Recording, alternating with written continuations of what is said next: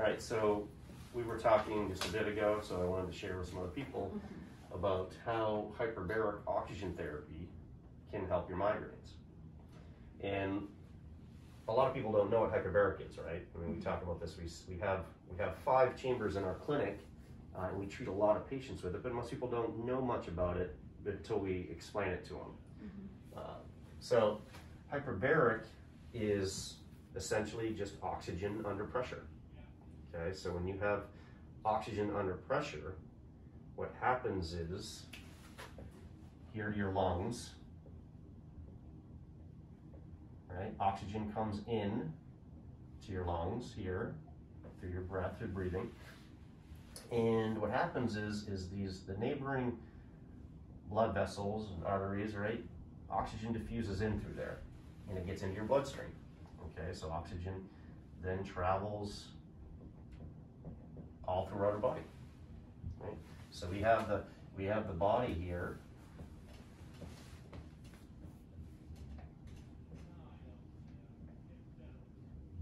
Oh my gosh, giant feet.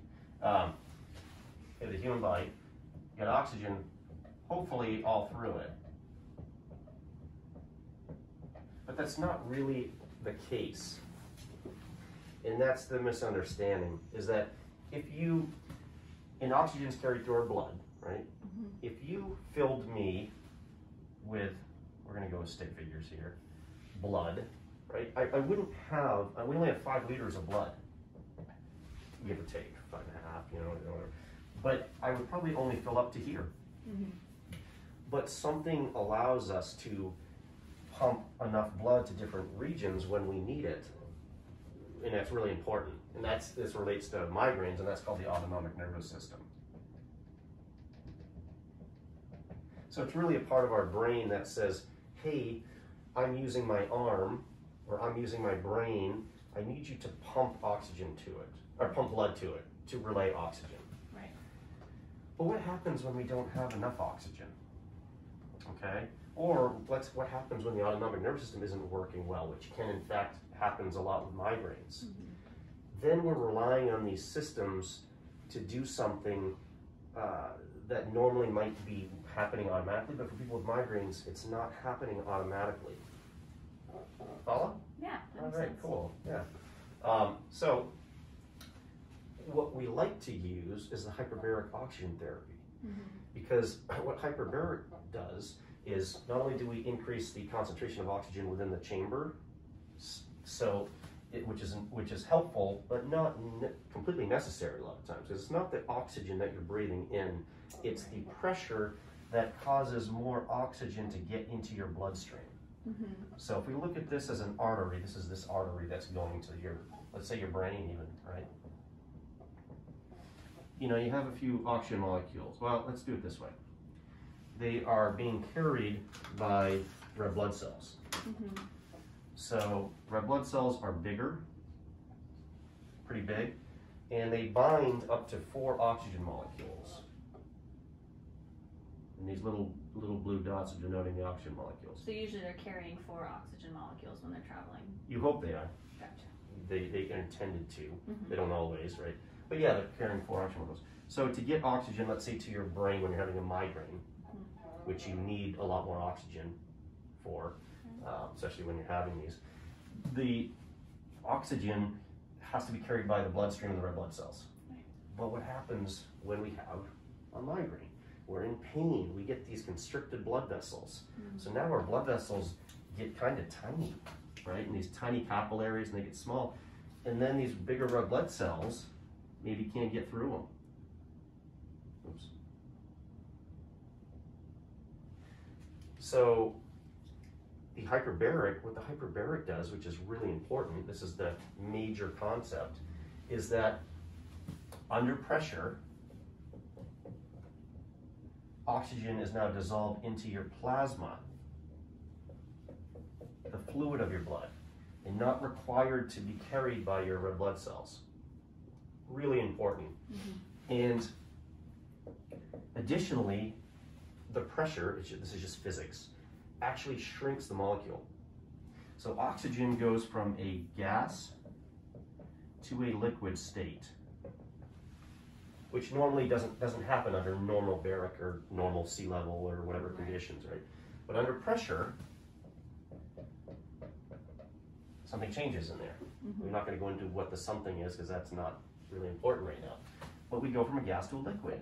So now we have all this oxygen in the bloodstream. So now it doesn't matter how darn small our oxygen, our blood vessels are. We're getting this oxygen disseminated throughout the entire body. So now we don't need the blood flow in the same context that we did before when we only had so much, blood flow available at one time. Now we are only so many red blood cells available at one time. How about that? Right. Now we have a lot more fluid. This lives not only in blood vessels, it lives in your cerebral spinal fluid. It lives in your lymph.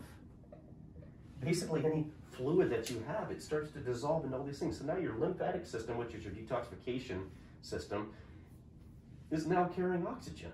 Right. Which is really cool. Yeah. It's not what it's meant for, but it's what it can do too. So now you're using all these additional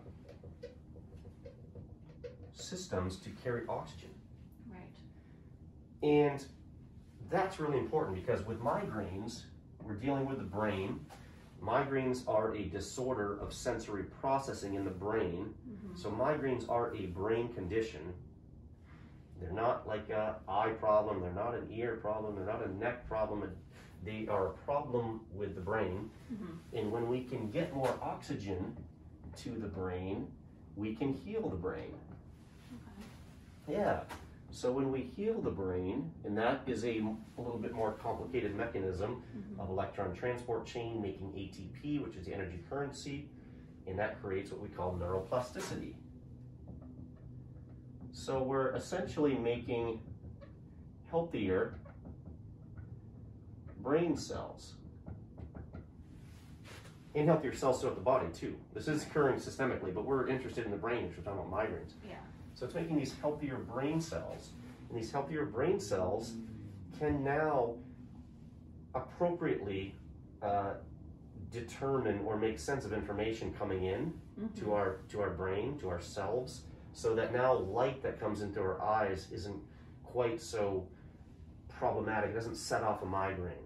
Or sound doesn't set off a migraine. Or I eat a piece of chocolate and I don't get a migraine. Or I have a glass of wine and I don't get a migraine. Right. Because now the brain is healthier, and along this little pathway that occurs it's actually a big pathway, but it's called the trigeminal-vascular pathway, and that's what's associated with migraines. That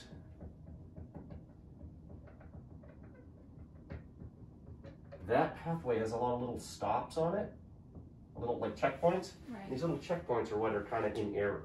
They're like neurological. There are a bunch of little brain cells that are grouped together, called complexes, or these different areas. That's what gets affected. But when we do hyperbaric to these areas, we heal those potentially. We heal those areas, and now the sensory gating areas along this pathway are healthier, and they pass the baton with the right information. Nobody's dropping the baton in the relay race, right? It's just like a relay of information to the brain. But if along the relay of information, it's like a game of telephone, if you go around and there's a completely different bit of information that's related to the last person than when it started, that's a real problem in the brain, and it results in these migraines. Right. And the pain and all the other things involved with them. So we want to look at saying, what can we do to get to the source of the migraine? And that's to heal this trigeminal vascular pathway with oxygen. But we can't just breathe oxygen and make this happen. We can't just take, well, why don't I just get canisters of pure oxygen and breathe them? Because the oxygen, you can fill all the oxygen you want in the lungs, but that's not the problem. The problem is the oxygen here is not getting to the area it needs to because it doesn't have either the right circulation or enough oxygen, or the delivery autonomic nervous system isn't delivering it the way it's supposed to. So we don't want to rely on that solely. We want to fix the problem that's occurring up here. The cool thing is when we fix this problem with hyperbaric, it also often fixes this problem. and fixes any of the vasoconstriction problems. And it actually creates new blood vessel formation. And we actually get new blood vessels formed with the hyperbaric oxygen. It's called angiogenesis. All this stuff is researched and proven, and we know this is the way it occurs. And the other thing that is really important to understand in reference to migraines in hyperbaric is its effect on inflammation. This maybe I almost should have led with, potentially, because what hyperbaric does, which is really, really important, is with migraines, right? People talk about you have caffeine and it helps your migraine. Why does that happen? Well, because it's creating the healthy, or not with caffeine, but it's creating vasoconstriction, which is this smaller vessel. Now, we run into the problem if we just did that. What you do with caffeine is you're kind of temporarily alleviating a symptom, but you're decreasing the red blood cell delivery of oxygen. Right. But what hyperbaric does is by decreasing the blood vessel size, it's decreasing the inflammation, and you're increasing oxygen still while decreasing the inflammation. It is an incredible recipe for success. So you decrease the inflammation and you increase the oxygen content, and it equals a way better experience. Right. But this is really important, and I don't know if I'm explaining it well enough, but does it make sense to you? Yeah. Yeah. That makes sense. So that size of the blood vessel, and you get all this inflammation in there. Right. Hyperbaric takes that inflammation down Right. by reducing the size of this vessel, Right. because all of our blood vessels can squeeze and dilate. That's important to understand. But when we squeeze them, we kind of sacrifice oxygen usually when we do this in our body. But under hyperbaric, we're not sacrificing oxygen anymore. Right. Now we have all these little oxygen molecules still, that no matter how small the little tube goes, we're trying to fit the little thread through the needle, right? It doesn't matter, because these oxygen molecules are still tiny, super tiny, and they still get to the destination. X marks the spot. Right. Okay. Yeah. So those are some of the ways we really look at, with hyperbaric, creating a difference. So, you know, inflammation is kind of that last piece. Right. And so we want to remember that. So we look at healing the brain through oxygen, really important. Healing this trigeminal vascular pathway, Right. creating neuroplasticity in healthy brain cells, which is long-lasting changes and effects. This isn't like temporary. This isn't temporary fix. It has temporary fixing capabilities, and it does help temporarily. We have people all the time that go in there and their headache's better, their migraines are better. Right. But it's the long-term effects. So I won't have to do hyperbaric for the rest of my life. So you won't have to do hyperbaric for the rest of your life is exactly right. Because that is our goal always here, to find the source and to fix it. We don't want you to have to keep doing this. Yeah. That's the beauty of the body and neuroplasticity, is understanding that if we create these changes with enough frequency over time, it creates a permanent change. But the key, you have to have enough time of treatment to do this. And oftentimes these things take upwards of 40, 50, 60 treatments. Now, here at our office, right, we're not really charging a lot for this. Unfortunately, it's not covered by insurance, but we try to make this accessible for people. But these things are all over. You can find different areas that have these. Certainly if people have questions, they can contact us. If you have this type of scenario, we would love to help. But if not, just to understand and somewhere close by that maybe can help you. This is a wonderful treatment that, in addition to the work you're doing with your primary care and your neurologist and those sorts of things, this can be extremely helpful and beneficial for lots of people. It's not a 100% fixes everybody, but it can be really, really helpful and something to consider. Yeah. Cool. Cool. Yeah, thank you. Thank you.